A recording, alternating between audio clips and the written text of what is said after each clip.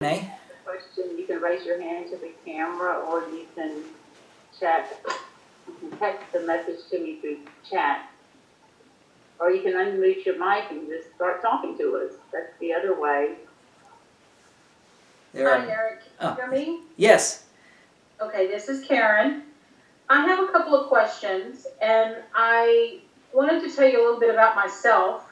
This is my second time to listen here, but I actually have a lot of questions, but I'm going to address two of them tonight. I came from a background of the Church of Christ, which, and that's when I lived in Texas. Now I live in Louisiana. I don't go there anymore, but I am go to more of a full gospel church. I have a question about a lot of things. But two things, water baptism first. My upbringing was that you had to be water baptized in order to receive salvation, and unless you were not saved. Right. I understand the difference between that and what you described earlier, which is kind of more what I've been taught in the last 3.5 to 4 years. That it's the first, how did you call it, the first act of, it's the outward sign of what has already happened inwardly, basically. Mm-hmm. But my question is in Acts chapter 9, verse 18. It says, and immediately there fell from his eyes, and as it had been scales, and he received sight forthwith, and arose and was baptized. Yes. And that's Paul himself. Paul himself, yes. I don't reconcile that for me, that that's not something we need to do today. Okay, so do you understand the basics of right division, where the dispensation of grace that we're currently in started in Acts 9? Are you familiar with that? I've just been introduced to this by my friend Helen, who invited me on this call just a couple of weeks ago. So just kind of been introduced to it. Okay. It'll probably take me a little bit to answer that. Why don't you? If we could can we save it till the end, and I'll answer your question at the end. I just don't want to, that way I'll answer it before we leave tonight. But then he doesn't want to rush through it. That's fine. Because I'm still considered a newbie myself. Karen, Eric introduced it to me, and I went to a Baptist church. So you're asking a great question, and he just doesn't want to rush through it because he wants to make sure you have all the verses that you need. Well, plus I want to make sure that we get to others' questions too, because it may take a while to go through it. What was your second question? My second question is, you said that not every promise is for us or to us today. And in 2 Corinthians 1, verse 20, and again, realize that I may be pulling this out of a context, but it's just what went through my mind. For all the promises of God in him are yes and amen unto the glory of God by us. So that's all the promises are yes and amen. So I was just kind of confused. Okay, basically, a short answer to your question about the promises of God. Basically, God has promised different things to different people at different times. So if God has promised things to you, then he will fulfill those promises. So that's what it's talking about, when all the promises of God in him are yea, and in him amen, unto the glory of God by us. Basically, the promises that are for us today, given to us today, are found in Paul's epistles, Romans through Philemon. When I answer the water baptism question, that might be a little easier to understand. And so all those promises in there are for us, and God will fulfill those. There are other promises in God's Word that are not specifically to us. Let me just give you two quick examples, and they may seem a little crazy, but hang with me. Let's look at Genesis 6 and Genesis 15. We're going to look at Noah and Abram, just to illustrate this. So in Genesis 6, you've got man is evil, he's wicked. And verse 5, it says, God saw that the wickedness of man was great in the earth, and that every imagination of the thoughts of his heart was only evil continually. Verse 7, the Lord said, I will destroy man whom I have created from the face of the earth. Verse 8 says, Noah found grace in the eyes of the Lord. God tells Noah in verse 13, the end of all flesh has come before me. Verse 14, he says, make thee an ark of gopher wood. So basically the story is God says, the world is evil, I'm going to destroy the world, but Noah, I'm going to save you. And the way I'm going to save you is you make an ark of gopher wood. So the promise in Genesis 6 is, if I make an ark of gopher wood, I'm going to be saved from God destroying me. That was a promise to Noah, but that's not a promise to me. I don't build an ark in order to be saved from being destroyed. God has promised that he will destroy the earth at his second coming. He will do that. And he's given us a promise of salvation from that. But my promise isn't build an ark of gopher wood. It's trust in Jesus' death, burial, and resurrection as atonement for my sin. So, I am going to be saved from the destruction of the earth, but I'm in a different time frame here. So, God had a different way to fulfill that promise than he does back in Genesis 6 than he does for me today.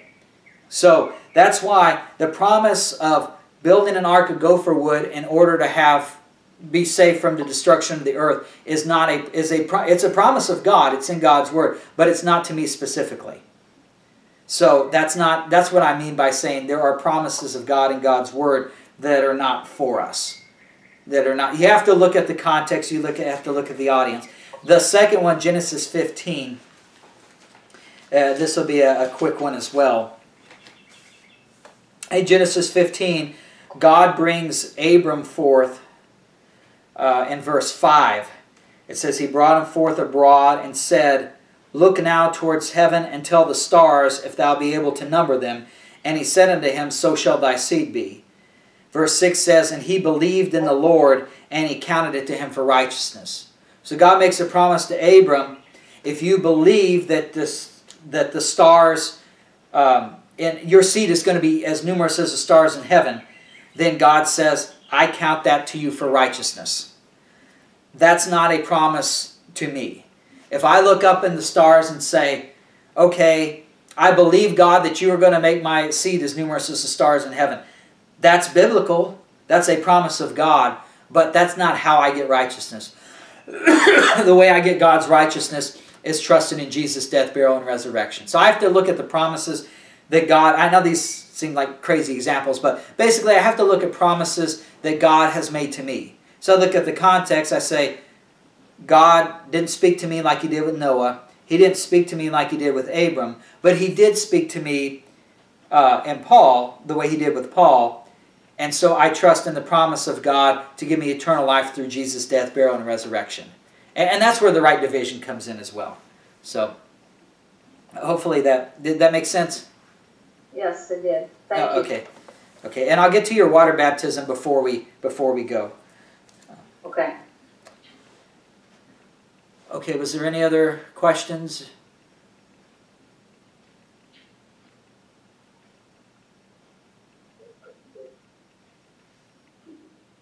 I think, Kevin, do you have a question?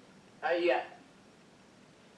We know that in Galatians he talks about, Paul talks about, anathema. And I know we didn't touch on that much today, but, we're sure getting a lot of Catholic overtones coming our way with so many of the different things we see in as far as religion goes around us. And I just can't reconcile around my head that they're actually saved. I can't get it because they're not believing upon Christ's death, burial, and resurrection in order to be saved. They think they've got to do good works in order to be saved. So how do you go about that one there? In terms of, you mean how do you talk to Catholics, or? Yeah, no, the Catholics are probably some of the easiest people to take to this gospel than anyone else because they're so old, they're just so wiped out and tired from trying to keep up with all the good works, Yeah. all the rituals. I mean, they're just wiped out. And so I have found that many Catholics are very, very sincere in their desire to, they almost look at it as if though a huge weight has been lifted off of them. Not all, but there's a few that do. And I noticed that they're a lot easier to talk to than, quote, like you come from my background, which we've laughed and talked about before, Pentecostal. Right. You know, you can't go talking to Pentecostals as easily as you can to a Catholic. They're hardcore, man, set in stone, that's it. You know, they believe you can lose your salvation.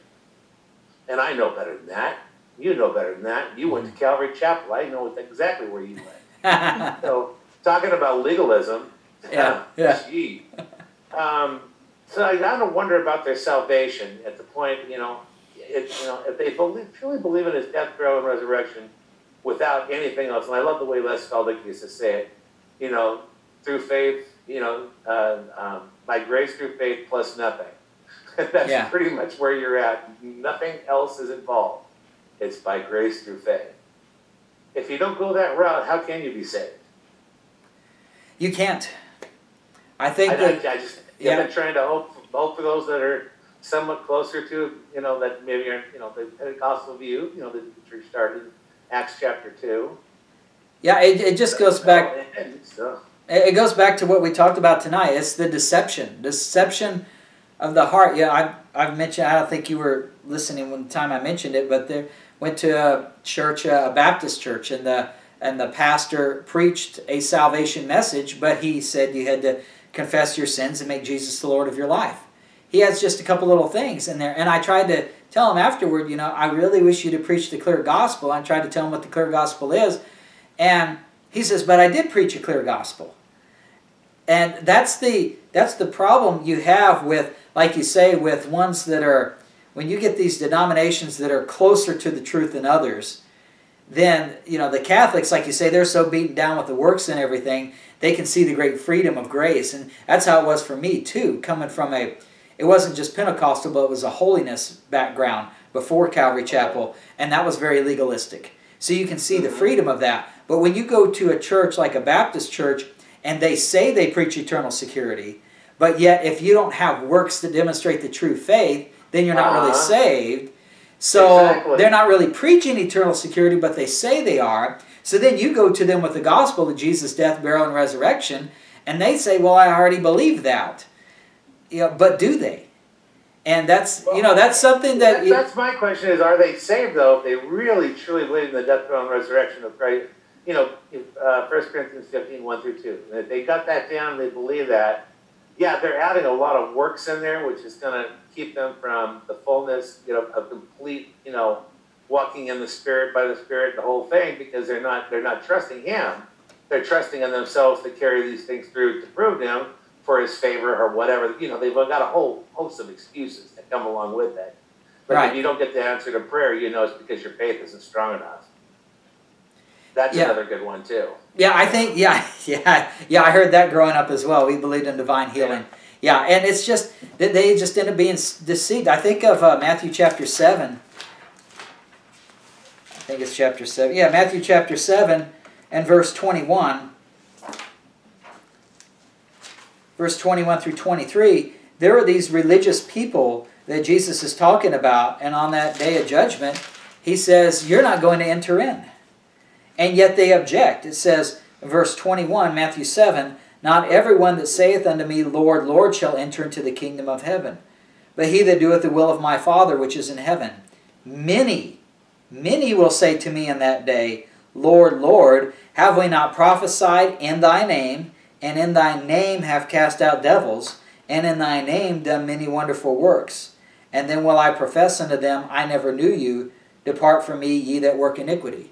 A lot of the denominations, they say, we're saying, thus saith the Lord. They prophesied in the name, and the Lord's name. Cast out devils. Maybe they, the Pentecostals and the physical healings and things that they do. and then doing many wonderful works. Maybe the Baptists are in that with the works that they do to try to show that they had true saving faith. And if those are the things they trust in, the point is, if you trust exclusively in Jesus' death, burial, and resurrection as atonement for your sin, you have eternal life. If you don't, then you don't. It's just cut and dry. And so it really is. I don't know what their heart is. Jeremiah 17:10 says, I, the Lord, search the hearts and try the reins to see what is in the heart of man. True. They can tell me, oh, I trusted in Jesus' death, burial, and resurrection. But did they actually? I don't know. And it'll come down to that judgment day where we'll find out. But yeah, I think there are a lot of people, because it says, many will say to me in that day. I think there are a lot of people who are following a Christian religion, thinking that they are saved, but they've just been deceived. Because they never believed in Jesus' death, burial, and resurrection alone as atonement for sin. Yeah.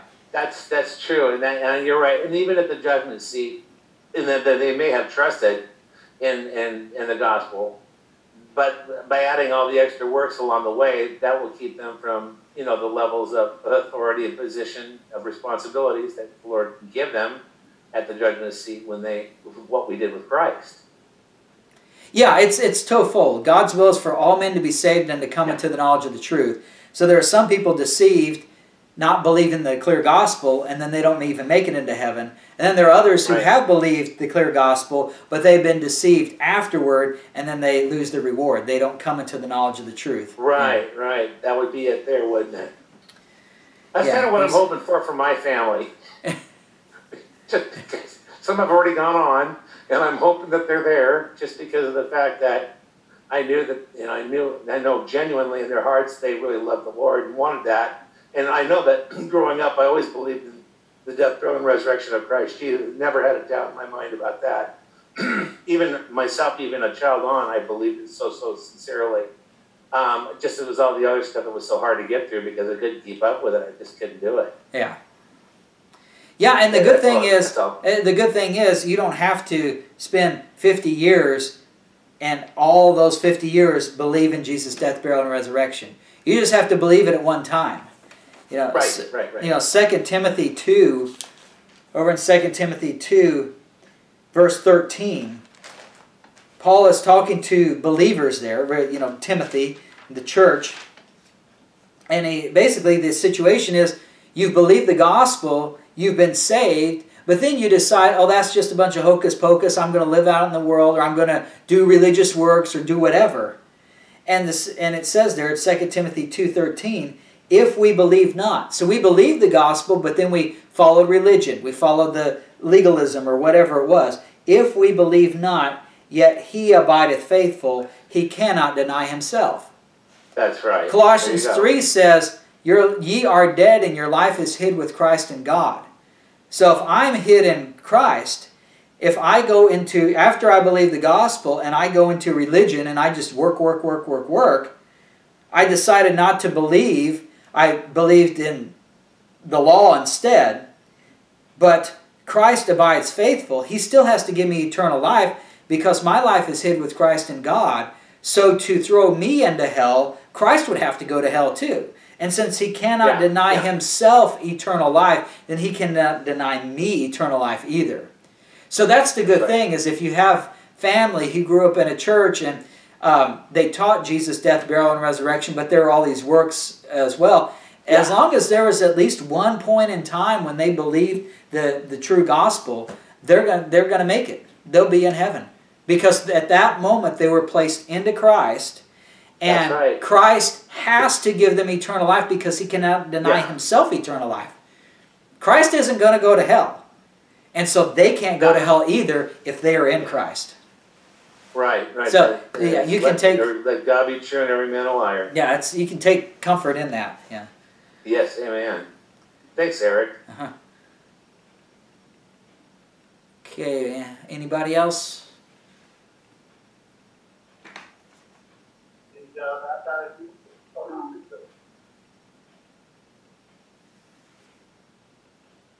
Does anyone else have a question? I noticed, Lisa, there are some things in chat. I don't know what's in there. I'm not seeing the chat. Let me see. I don't know why I'm not seeing it. Oh, there's 6 things in chat. I'm so sorry, y'all. Thank you, Eric, for telling me that. Nathan said, thanks, Eric. Gail said, thank you so much, Eric. Kevin Ring said, gracias, muchacho. I guess I'm saying that right. Oh, my camera is blurry. I have to try to clean that for next time. I've had that problem before. Then Scott said, Christ is life eternal. Amen. Yeah. Beautiful. Thank you. Yeah, I'm glad Scott's able to listen. He's over in Vietnam listening. Oh my goodness. So glad he's able to join us. I have no idea what time it is there. Wow. Okay, well, I guess if there's nothing else, then I'll answer Karen's question about the water baptism, and then, you know, if something else comes up after that, we can address it then. Okay, so water baptism, I understand. I know the Church of Christ position. One good thing about Church of Christ is they take a literal translation of Scriptures, and I think that's why they believe you have to have water baptism in order to be saved, because that's what Acts 2:38 says. Basically, to give you, since you're not too familiar with right division, to give you a brief history of what water baptism is all about, is if you go over to Exodus 29,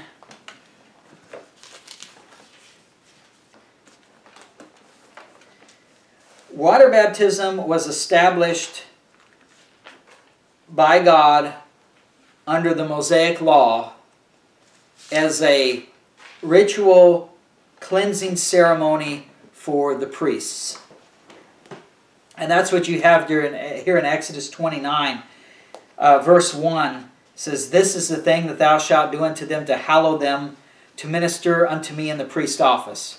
And it gives you a whole bunch of things that they are to do.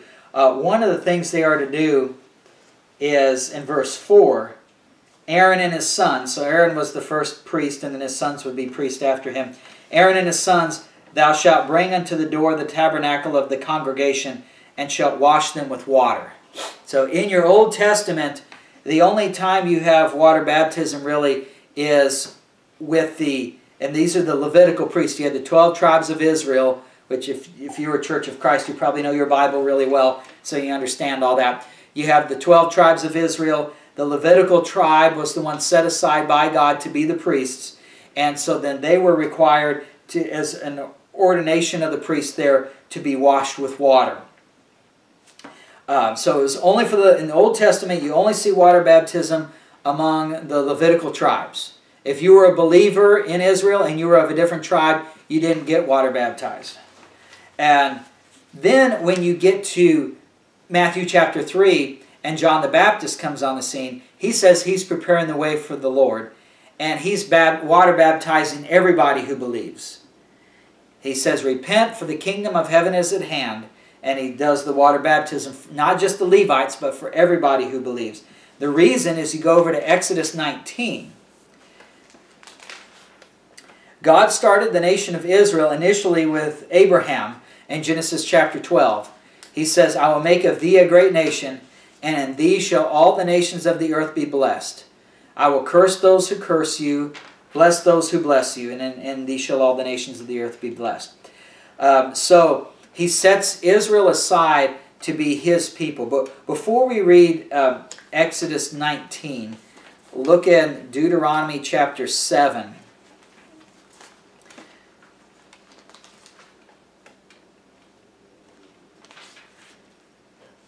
Deuteronomy chapter 7, talking to Israel there in verse 6.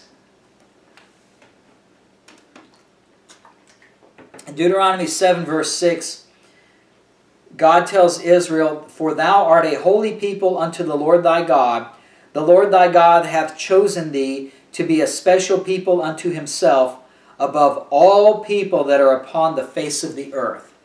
So when God created the nation of Israel with Abram in Genesis chapter 12, and then going forward, they actually become a nation when they come out of Egypt. He says, "I have set you above all the people of the earth. You are a holy people above the Gentiles." Well, the reason he did that, go back to Exodus 19. The reason he did that is when he made the Old Covenant. Because in Exodus 20 you have the 10 Commandments. So this is Exodus 19 is when he is about to give the Mosaic Law to Israel. And he says to Israel there, starting in Exodus 19 verse 4, Exodus 19:4, "Ye have seen what I did unto the Egyptians, and how I bare you on eagle's wings, and brought you unto myself.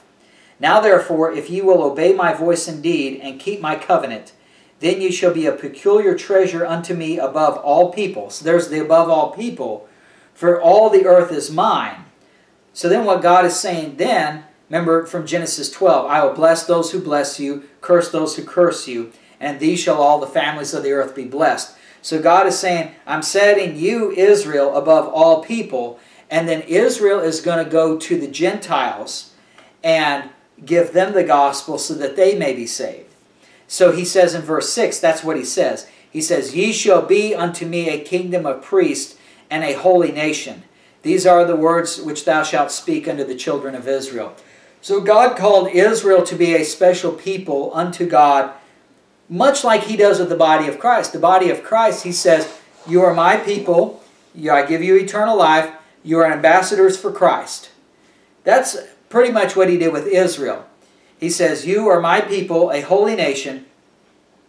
So you are going to be a kingdom of priests." So when we read in Exodus 29, when a priest is washed in water, the reason that John the Baptist starts washing everybody in water, all the believers, and has water baptism, when in the Old Testament you only found the Levites being water baptized, the reason all believers were being water baptized started in Matthew 3 is because it was part of that ordination ceremony to be a kingdom of priests. He said, "Repent, for the kingdom of heaven is at hand," meaning that if Israel had believed, then Jesus' second coming would have come shortly after his death, burial, and resurrection.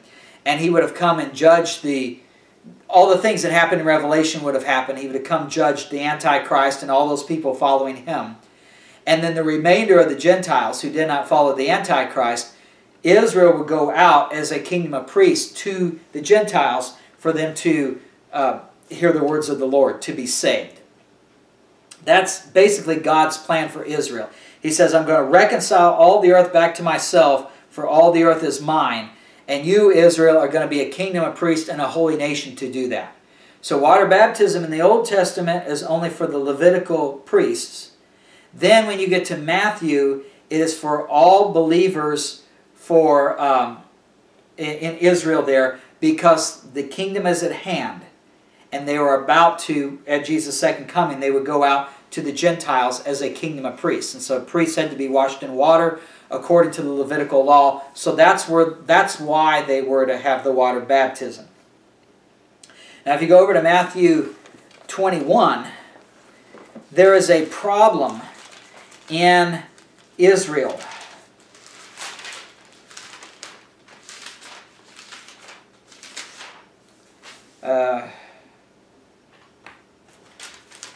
Maybe it's not 21.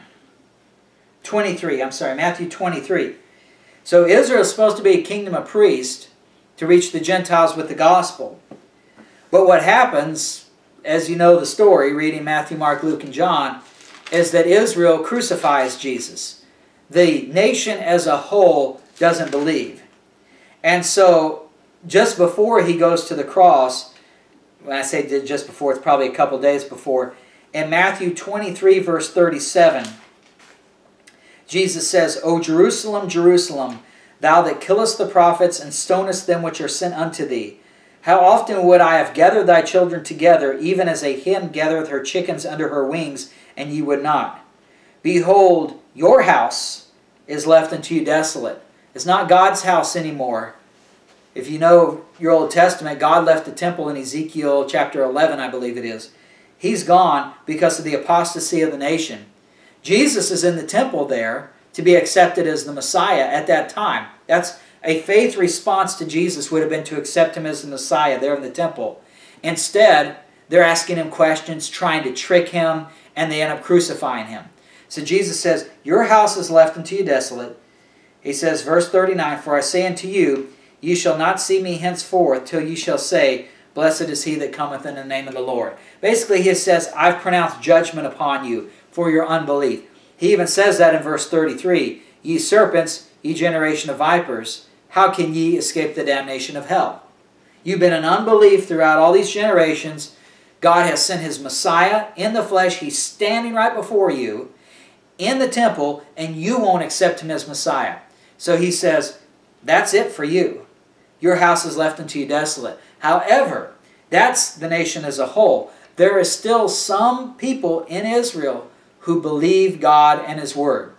The 12 disciples. In Acts chapter 1, there are 120 gathered in the upper room. So there is a small group of believers in Israel. And remember what God told Abram in Genesis 18. Abram says, are you going to destroy Sodom and Gomorrah if there are 50 righteous, 40 righteous? He gets them all the way down to 10. Are you going to destroy the Sodom and Gomorrah if there are just 10 righteous? And God says, I won't do it. If there are at least 10 righteous, I won't destroy Sodom and Gomorrah. Well, in Acts 1, there are 120 apparently that are righteous. 120 people in the upper room. So God says, although you cannot escape the damnation of hell because you're unbelievers, he says, I'm not destroying the nation at this time.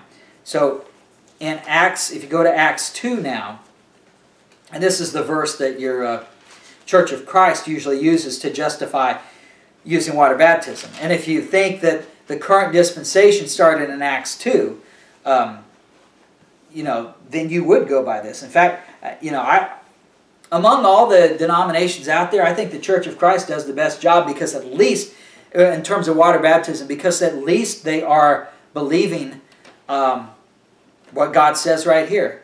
So in Acts 2, Peter explains what they've done. He says, this Jesus whom you have taken with wicked hands. Where am I? Where is it that they took him with wicked hands? Verse 23, Acts 2:23. Him, being delivered by the determinate counsel and foreknowledge of God, ye have taken, and by wicked hands have crucified and slain. So the nation as a whole is guilty of the blood of Christ. They cannot escape the judgment of hell because they have been in unbelief, and rather than accepting their Messiah, they crucified him. But God has mercy, and there are some believers. So he says to them, at the end, verse 37, there's this group of people, when they heard this, they were pricked in their heart and said unto Peter and to the rest of the apostles, Men and brethren, what shall we do? In other words, we're subject to God's judgment for using wicked hands for crucifying and slaying Jesus. What should we do? And Peter answers in verse 38, Then Peter said unto them, Repent and be baptized, every one of you, in the name of Jesus Christ, for the remission of sins, and ye shall receive the gift of the Holy Ghost. For the promise is unto you and to your children, and to all that are afar off, even as many as the Lord our God shall call. So he says, you have an opportunity, even though Israel as a whole has rejected their Messiah, you have an opportunity to be saved. And so you can repent and be baptized. You have to be water baptized in order to be saved. That's a correct interpretation of that verse, because they were required to be water baptized as to be a priest in Exodus 29. And since Exodus 19 says Israel is going to be a kingdom of priests to the Gentiles, that's why they had to be water baptized in order to be saved. And notice what he says in verse 40, And with many other words did he testify and exhort, saying, Save yourselves from this untoward generation. If they're untoward, they're not toward God. Remember, he says over in Matthew 23, he says, Ye generation of vipers, how can ye escape the damnation of hell? He says they are a generation of vipers. They are not toward God. They are untoward him. They have gone away. Jesus Christ has come. God has come to them in the flesh to save them. And they turned their back on him, went away from him, spiritually speaking. So he says, you can be saved from this untoward generation, basically if you're water baptized. You repent and be water baptized, and that's how you are identified. You are not part of that nation that is going to be destroyed. The untoward generation, the generation of vipers that's going to hell. He says you are part of the believing remnant who believe God and His Word, and you confirm that with the water baptism, since that's going to be required as a kingdom of priests to reach the Gentiles in the millennial kingdom. That's the reason for water baptism. When we get to what ends up happening then, finally, when you get to Acts 9, well, when you get to Acts 7, they end up stoning Stephen. And at that time, if you look at Acts 7, verse 55, at the stoning of Stephen, it says, "But he," that's Stephen, Acts 7:55, "being full of the Holy Ghost, looked up steadfastly into heaven, and saw the glory of God, and Jesus standing on the right hand of God, and said, Behold, I see the heavens open, and the Son of Man standing on the right hand of God." Basically, the opportunity to save yourself from the untoward generation is now coming to a halt here, because Israel as a whole has still rejected God and His Word, so they're not going to be a kingdom of priests to reach the Gentiles now. There were 120 that believed in Acts 1. There were, I believe it's 3,000 that were added to the church in Acts 2. Acts 2:41, there are 3,000 added. There's a 2,000 added later on. There are more believers in Acts 6. The group is growing, but the nation as a whole has rejected God. And that is seen by Jesus standing on the right hand of God. We know that's important for a couple of reasons. One is that it's told to you twice, verse 55 and verse 56. Whenever God says something once, it's true, it's important. But if He says it more than once, it's very important. So He says it twice. Verse 57, we know that it's important because the Pharisees, it says, "Then they cried out with a loud voice and stopped their ears and ran upon Him with one accord and cast Him out of the city and stoned Him." They end up stoning Him to death. People will say, what churchianity says is, oh, well, that was just Jesus standing to open up His arms to welcome Stephen to come in as the first martyr of the Christian faith. That's what churchianity teaches. But if that's the reason that He stood, in other words, if there is no prophetic significance behind Jesus standing here, then they would not have cried out with a loud voice, stopped their ears, ran upon Him with one accord, and cast Him out of the city. The religious leaders knew there was something significant behind Jesus standing. And that is found if you go over to Isaiah chapter 3. Isaiah chapter 3 gives you a prophecy here in Isaiah 3 about when the Lord stands. What is He doing? It doesn't say the Lord is standing to welcome with open arms the Christian martyr. It says in Isaiah 3:13, "The Lord standeth up to plead, and standeth to judge the people. The Lord will enter into judgment with the ancients of His people, and the princes thereof. For ye have eaten up the vineyard, the spoil of the poor is in your houses." He's saying Israel is in apostasy, and so when God stands up, He is going to stand to judge the people, and He's going to take the ancients of His people and the princes thereof, and He's going to judge them for their apostasy, for teaching false doctrine. So when Stephen says in Acts 7 that he saw Jesus standing on the right hand of God, and then he says again in verse 56, the Son of Man standing on the right hand of God, the religious leaders who knew their Old Testament well knew that he was basically saying that God is judging Israel for their unbelief. And that's why they killed him. I mean, you know, if you just said the person, you know, if all it was if they just thought that, oh, Jesus was just some religious leader, he was wrong, and we the Pharisees are right, and you just said my religious leader stood on the right hand of God, well, that's not going to affect me. Who cares? But if you know that prophecy says the Lord standeth up to judge the people, and Stephen says he saw Jesus standing on the right hand of God, And then he says again, he saw the heavens open and the Son of Man standing on the right hand of God. That's telling the Pharisees two things. One, it's saying that Jesus is God, and you crucified God, or they crucified the Son of Man. They didn't crucify God, but I mean, they crucified Jesus. Jesus is God. So that's the first thing it tells you. And it tells you that he's standing up to judge the people, as Isaiah 3:13 says. And they know this is of God because this is Stephen speaking. We are told in verse 55, it says, he being full of the Holy Ghost. So it's God speaking through him. And then also if you look in Acts 6, verse 15. In Acts 6:15, when Stephen is given his testimony, which is, he's standing before the council and he speaks throughout the Acts chapter 7, where he basically gives an indictment of Israel.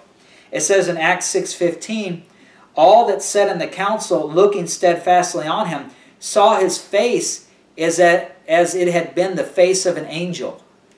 It is basically like, I mean, Stephen is a man, but it's basically like they are looking at the angel of God, giving them an account of Israel's history and how they have been in apostasy the entire time. It says in Acts 7:51, ye stiff-necked and uncircumcised in heart and ears, ye do always resist the Holy Ghost, as your fathers did, so do ye. It's basically like an angel of God has come to Israel and has judged them to be in apostasy, and then the Lord himself stands and judges the people, saying, you're out, Israel. You're not my people anymore. I'm setting you aside.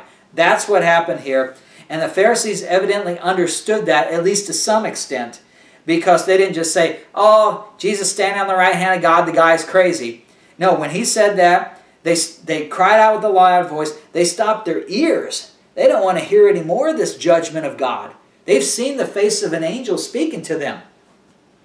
And so they say, we got to get rid of him, and they killed him. So that right there is where God sets aside the nation of Israel. And then he ends up calling the Apostle Paul, and he starts the dispensation of grace, which is what we currently live in.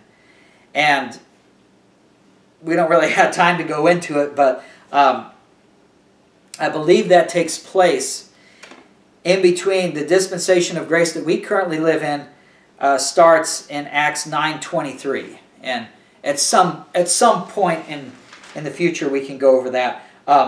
So going back to your original question then, Acts 9:18, what ends up happening there is you've got Ananias. Saul has been on the road to Damascus. He's seen the light from heaven. He's been blinded. God sends Ananias to him. And the Lord told, basically, he says, let's see, where are we? So God sends Ananias to Paul. Where am I?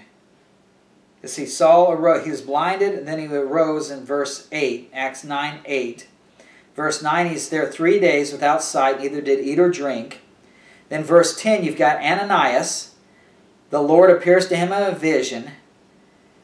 And then verse 11, the Lord said unto him, arise and go into the street which is called Straight, and inquire in the house of Judas for one called Saul of Tarsus, for behold, he prayeth. And has seen in a vision a man named Ananias coming in and putting his hand on him that he might receive his sight.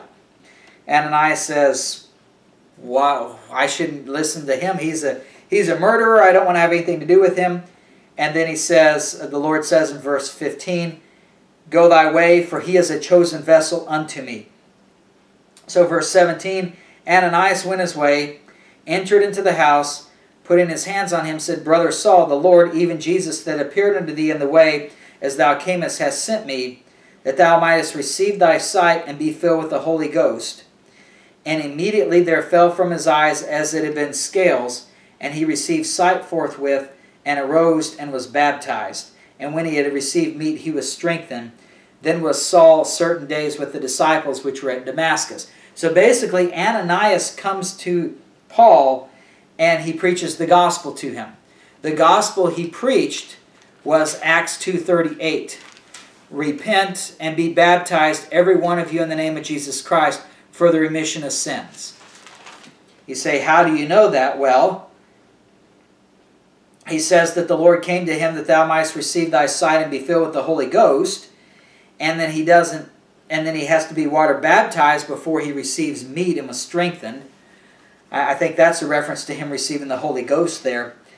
But the reason we know that Ananias preached Acts 2:38 is because if you go over to Galatians 1,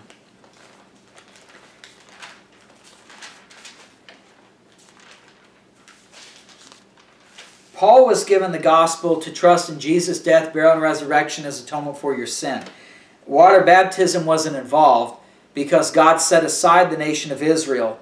They were no longer His people. Jews and Gentiles were on the same level, playing field basically. And so in Galatians chapter 1,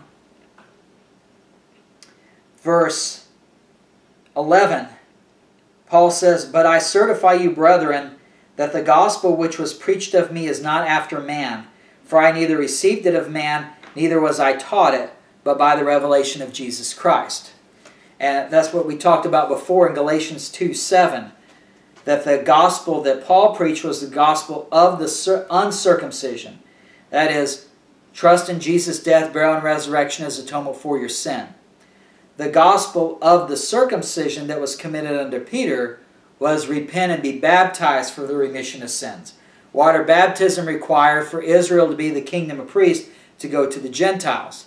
Since we're in the dispensation of grace now, water baptism isn't required for salvation because we are not set aside above the Gentiles.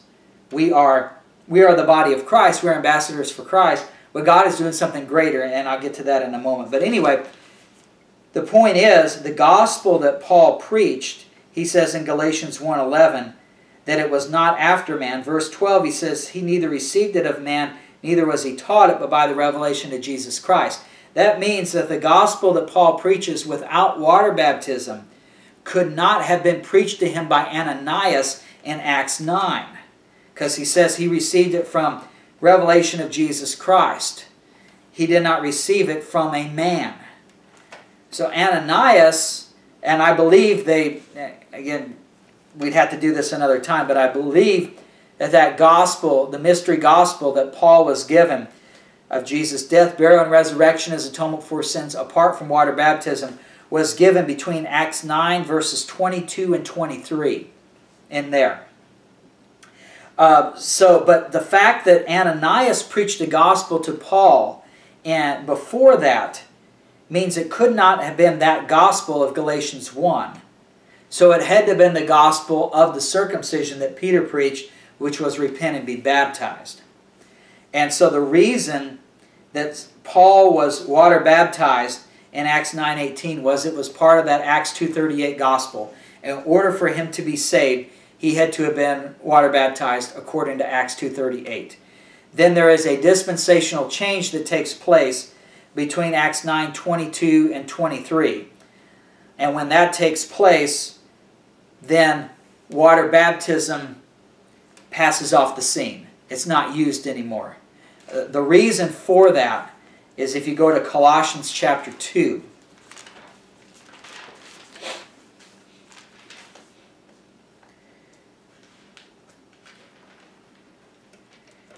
And I feel like I'm doing a poor job at this because I'm skipping over a whole lot of detail, but we'd be here all night if I went over all that. Colossians 2, for us in the dispensation of grace, when we were saved, it says in verse 10, Ye are complete in Him, which is the head of all principality and power. So I'm complete in Christ. And what He does, and I'll get to the verses before that in a minute, is verse 13 it says, He's forgiven you all trespasses. Verse 14, He blotted out the handwriting of ordinances that was against us. Romans 6:14 says, You are not under the law, but under grace. So God, with the dispensational change, He no longer has us under the Mosaic law. He has us under grace. God has blotted out the handwriting of ordinances that was against us. The reason that God does that, verse 16, let no man therefore judge you in meat or in drink or in respect of a holy day or of the new moon or of the Sabbath days. Those are things that are under the Mosaic law. He says you don't have to remember the Sabbath day anymore. You don't have to respect a holy day or a new moon or have the proper meat and drink of feast days or animal sacrifices, all those things. Why? Because verse 17 says these things are a shadow of things to come, but the body is of Christ. When God starts the dispensation of grace with Paul in Acts 9, verse 23, then he says, I'm taking away the Mosaic law and those things because they were a shadow of things to come. The body is of Christ. It's here. Look over in Hebrews chapter 9. Give you an idea. Actually, if you start at Hebrews 10 and verse 4. Hebrews 10 verse 4 says, it is not possible that the blood of bulls and of goats should take away sins. But yet, if you're under the Mosaic law, you had to have sacrifice bulls and goats. There were these animal sacrifices in order to cover sins. Well, why would God have you do that if it couldn't take away sins? Well, because He was trying to teach them something. Because they were walking in unbelief, they were walking by the flesh, God used symbolism in the flesh to show what He wanted to do spiritually with them. He says, there is a sacrifice of my Son that will need to take place in order for you to get eternal life. But since you don't understand that, I'm going to start with these animals so that you will see it in the flesh. And then later on, the ultimate sacrifice, the blood of Christ, will come. If you go back to Hebrews 9:13, Hebrews 9:13 says, for if the blood of bulls and of goats and the ashes of a heifer, sprinkling the unclean, sanctifieth to the purifying of the flesh. Purifying of the flesh. In other words, all the things of the Levitical Mosaic law had to do with purifying the flesh. Verse 14 says, how much more shall the blood of Christ, who through the eternal Spirit offered Himself without spot to God, purge your conscience from dead works to serve the living God. God wasn't interested in a bunch of animal bloodshed because all it did was purify the flesh. Ultimately, He was interested in having the blood of Christ purify your conscience or purify your soul and give you eternal life so you could stop doing these dead works and serve the living God. So when Colossians 2:16, when it says, let no man therefore judge you in meat or in drink or respect of a holy day or of the new moon or of the Sabbath days, verse 17 says, those are a shadow of things to come, but the body is of Christ. The reason water baptism is not for today is it's just a shadow. It purified the flesh. But water baptism wouldn't purify your soul in and of itself, wouldn't purify your soul. The blood of Christ purifies your soul, therefore the water isn't needed anymore. And you can see that if you go back to Colossians 2:10, and I want to read those verses now that we skipped. In Colossians 2:10, it says, ye are complete in Him, which is the head of all principality and power, in whom also ye are circumcised, with a circumcision made without hands. So if you're a believer, you have been circumcised. Physically, no. Spiritually, yes. It says, it is the circumcision made without hands. God isn't in. Now God told Israel, He started it with Abraham in Genesis 17.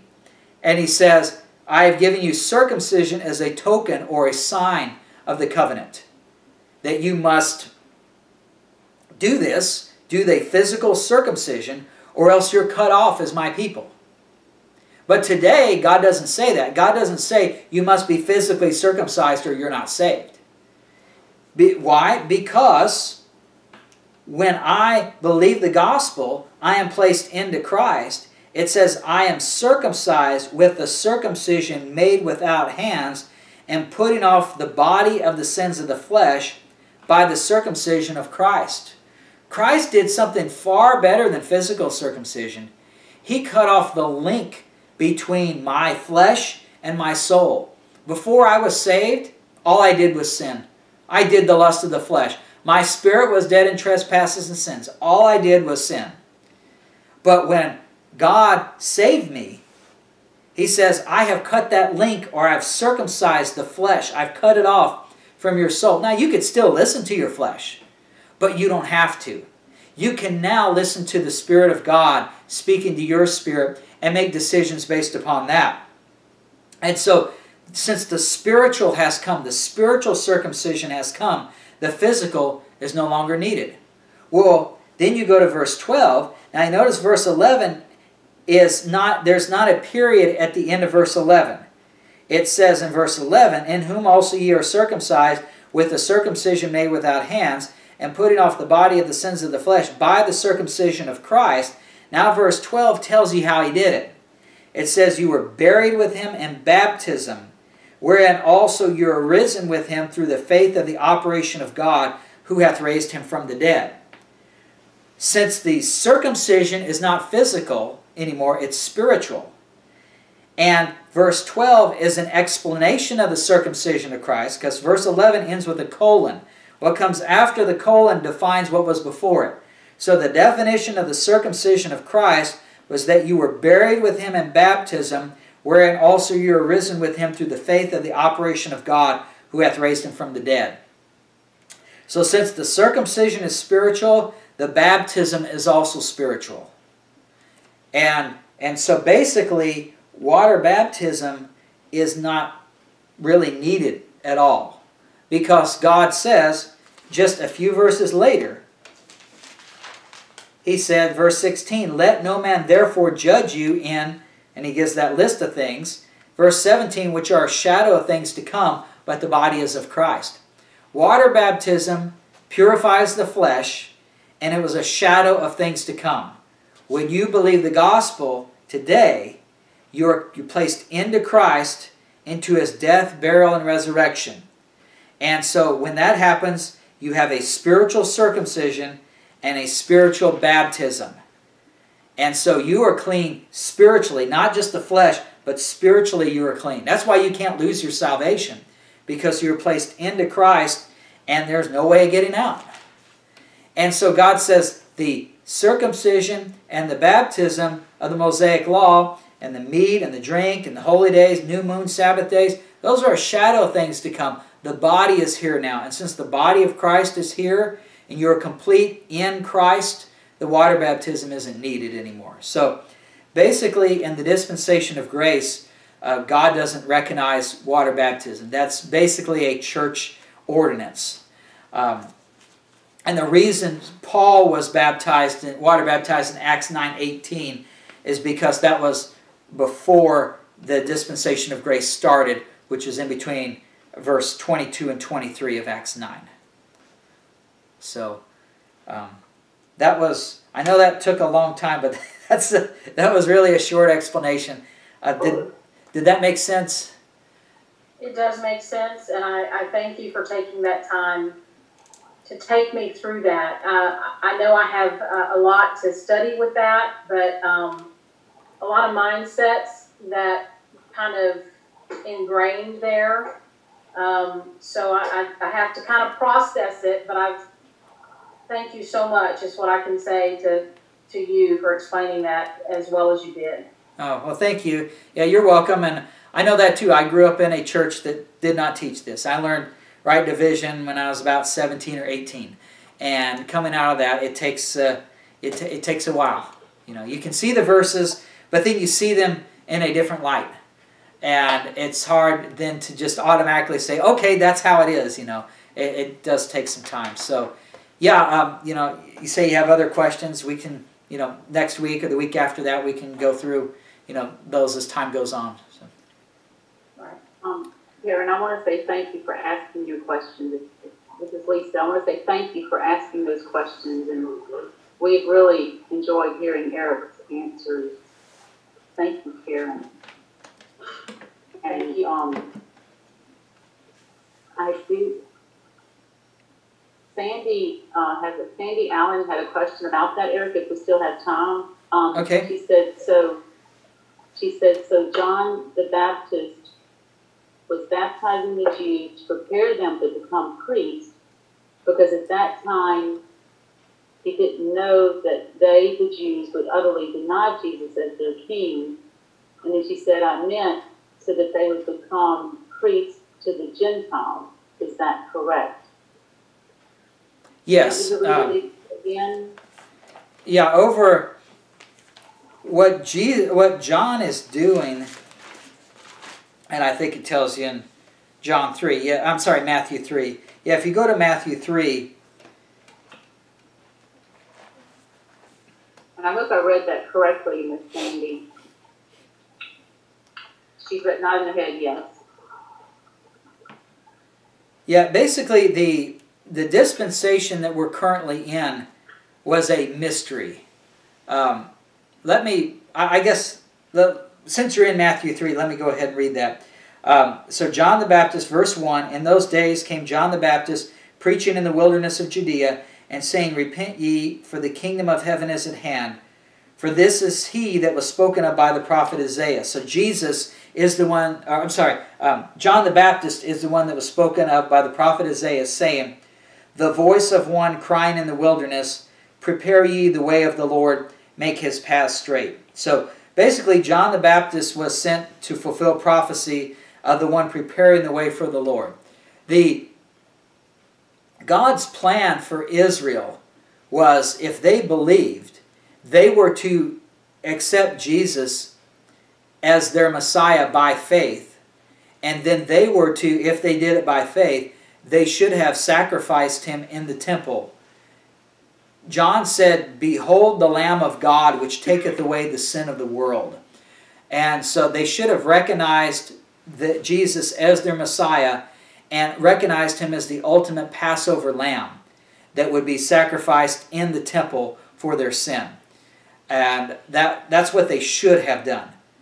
But they, by wicked hands, crucified and slain him. They were in unbelief. They didn't say, oh, Jesus is our Messiah, let's celebrate him as the sacrifice for our sins. They said, he's trying to overtake our religion, let's destroy this guy. And so basically what John the Baptist was doing is he was trying to prepare the way for Israel to accept Jesus by faith as their Messiah. So he was preaching the gospel of the kingdom, to repent ye. Repent means change your mind. You're on the path of unbelief. Get away from that path of unbelief. Believe God in his word.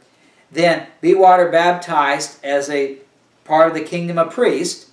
Then we'll accept Jesus as the Messiah, as the Lamb of God which takes away our sins. And then Israel as a kingdom of priests can go to the Gentiles with the gospel so that they may be saved. That was the plan for Israel. And John the Baptist didn't know that that wouldn't take place. If you go to Romans 16,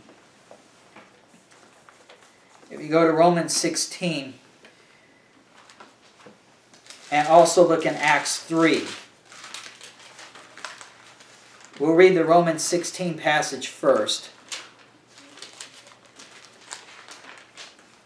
Romans 16:25, Paul says, Now to him that is of power to establish you according to my gospel, that's Jesus' death, burial, and resurrection, and the preaching of Jesus Christ, according to the revelation of the mystery, which was kept secret since the world began, but now is made manifest. What Paul preached was a mystery which was kept secret, but now is made manifest. Now compare that to Acts chapter 3. In Acts chapter 3,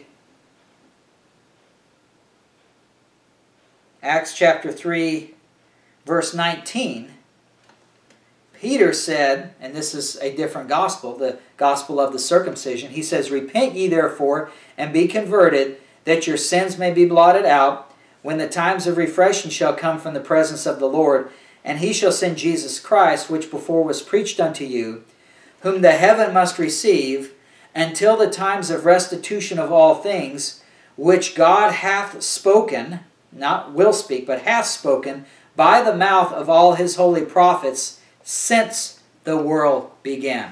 What Peter preached in Acts 3 was the message, or what we would call the prophecy program, that had been spoken by the mouth of all of God's holy prophets since the world began. What Paul preached in Romans 16:25 is the revelation of the mystery which was kept secret since the world began. So when you were in Matthew 3 and John the Baptist had no idea that we would have this dispensation of grace, mystery dispensation today. All he knew was what had been spoken by the mouth of all of God's holy prophets since the world began. So he knew that God had spoken, Israel is going to be a kingdom of priests to reconcile the earth back to God, and that a priest must be water baptized as part of the ordination to be a priest. And so God had him water baptize all believers who came to him to prepare them as a kingdom of priests to go to the Gentiles. Yes, so that's what he was doing. Yeah. Okay. Eric, if it's okay, Miss Sandy has one more thing. Okay. He said, "Hallelujah." So if they had acknowledged Jesus, had the Jews accepted Christ as their king, they would have had to have made him a sacrifice in the temple, ? So they would have killed him anyway, ? Is that what you're saying, ? Yes. Yeah, remember what we read in Hebrews 9, verse 14. Hebrews 9:14 says, "How much more shall the blood of Christ, who through the eternal Spirit offered himself without spot to God, purge your conscience from dead works to serve the living God?" If Israel had faith in what God had told them, they would recognize that the blood of bulls and of goats is not sufficient to take away their sins. Israel would recognize they had a sin problem, and so then they would have recognized their Messiah had to suffer. He had to die for their sins. And so basically they had to have a sacrifice. The difference is God's plan was for, go over to John chapter 1. John chapter 1, verse 29. John chapter 1, verse 29. John the Baptist prepared the way for Jesus for 6 months there. And then Jesus comes. It says, "The next day John seeth Jesus coming unto him, and saith, Behold the Lamb of God, which taketh away the sin of the world." When Jesus is first introduced to the nation of Israel by John, because John prepared the way for him, he's first introduced as the Lamb of God, which taketh away the sin of the world. A Jew would have known what that meant, because every Passover they had to take a lamb without spot and blemish. They had these certain requirements. They took the lamb, they sacrificed him on an altar, and that would be a covering for their sin. So when John says the Lamb of God which taketh away the sin of the world, then they should have recognized that, okay, that means that he is the Passover lamb. And the difference between what they did and what they should have done is basically where their heart was. They were in unbelief. Peter says, "Ye have by wicked hands you have taken and crucified and slain him." When the Pharisees brought Jesus up to trial before Pilate, and the people cried, they said, "Yes, crucify him." And the people of Israel said, "His blood be upon us and our children." Basically, they're saying we're taking full responsibility for killing our Messiah in unbelief. Is basically what they're doing. But if they had seen him when they came into the temple, if they had seen Jesus and says, "Oh, you are, as John said, the Lamb of God, which taketh away the sin of the world." And I know from what I read in Exodus 14 and 15, Leviticus 23, and those Passover references, I know that a lamb is sacrificed on the altar to take away my sin. And so I'm going to have to, he would have to be sacrificed. So the difference is God wanted Israel to take Jesus and sacrifice him in belief, believing God that he is their Messiah and he's going to take away their sin of the world. And if that's what God wanted them to do. But what they did instead was they said, we don't want this man to rule over us. He's not our king. We have no king but Caesar. We're going to follow what Caesar tells us. We're going to follow what the religious leaders tell us, and we're going to get rid of this man. So they didn't kill him on a cross believing God. They killed him to try to get rid of him. So that's the difference. God says without faith it is impossible to please God. So God would have been pleased with them accepting him as a sacrifice to take away the sin of the world. But instead they were in unbelief and by wicked hands took him and crucified him and were subject to God's judgment as a result. Eric, Miss Sandy said, I see the truth in it based on Scripture, but this is the first time I've been so keenly made aware of it. And then she said, wonderful teaching. Thank you, Eric. You're welcome. Let me give you one more verse, Psalm 118. Just so you know, I'm not just making this up out of thin air. Psalm 118.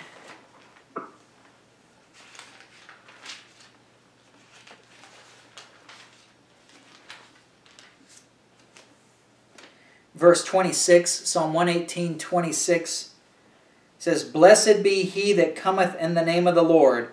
We have blessed you out of the house of the Lord. Now, if you know, hold your place there and look at Matthew 21. That Psalm 118, 26 is actually fulfilled in what's called the triumphal entry of Jesus coming into Jerusalem on the foal of an ass. He rides into the city, and they put palm branches out in front of him in verse 8, Matthew 21, 8. And a very great multitude spread their garments in the way. Others cut down branches from the trees and strawed them in the way. And the multitudes that went before and that followed cried, saying, Hosanna to the Son of David. Blessed is he that cometh in the name of the Lord. Hosanna in the highest. So that is a fulfillment of Psalm 118, 26. And so go back to Psalm 118. And in verse 26, Blessed be he that cometh in the name of the Lord. We have blessed you out of the house of the Lord. So in other words, if they did what God told them to do, they would have said, our Messiah is coming to Jerusalem, to the temple, to be our sacrifice. So let's go out of the temple, go meet him. Say, Blessed is he that cometh in the name of the Lord, Hosanna in the highest, and let's lead him into the temple for the sacrifice. Verse 27, Psalm 118, 27, God is the Lord, which has showed us light. Jesus Christ is the light. Bind the sacrifice with cords, even unto the horns of the altar. Excuse me. So they're saying, Blessed is he that cometh in the name of the Lord, Hosanna in the highest. Let's bring him into the temple, bind him as the Lamb of God, which taketh away the sin of the world, bind him with cords, even unto the horns of the altar. Thou art my God, and I will praise thee. Thou art my God, I will exalt thee. That's why, by the way, when you're in, if you go back to Matthew 21, when it says in verse 9, verse 8, they cut down the palm branches. Verse 9, they say, Blessed is he that cometh in the name of the Lord. Verse 10, when he was coming to Jerusalem, all the city was moved and saying, Who is this? That right there shows they're in apostasy. They should have known this is their Messiah. And the multitude said, This is Jesus, the prophet of Nazareth of Galilee. Wrong answer. They should have said, "This is Jesus, the Lamb of God, which taketh away the sin of the world." That's what John the Baptist said. But they said, "He's just a prophet." But Jesus knew why he was there. So what does he do? Verse 12, "And Jesus went into the temple of God, and cast out all them that sold and bought in the temple, and overthrew the tables of the money changers and the seats of them that sold doves." Basically, he says, I have come to be the sacrifice.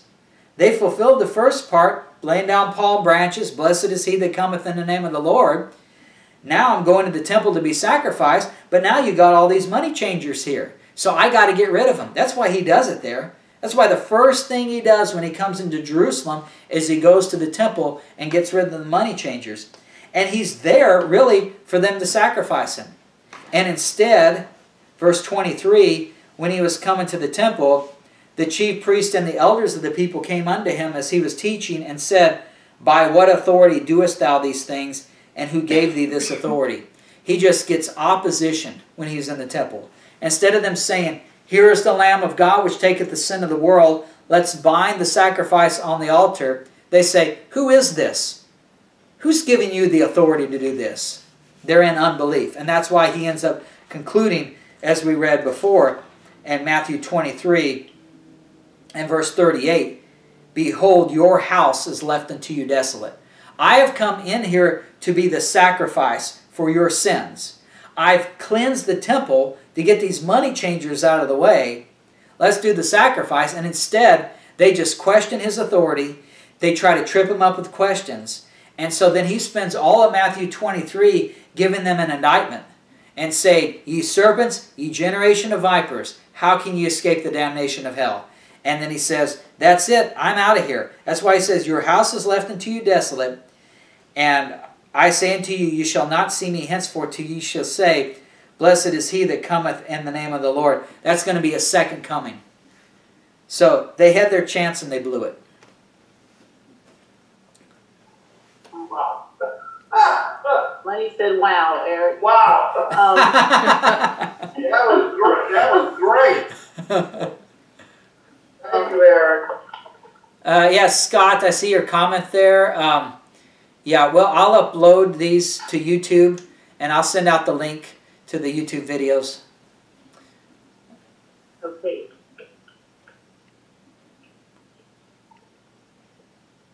All right, Eric. Well, I didn't read all the little comments, I don't think. Maybe I did.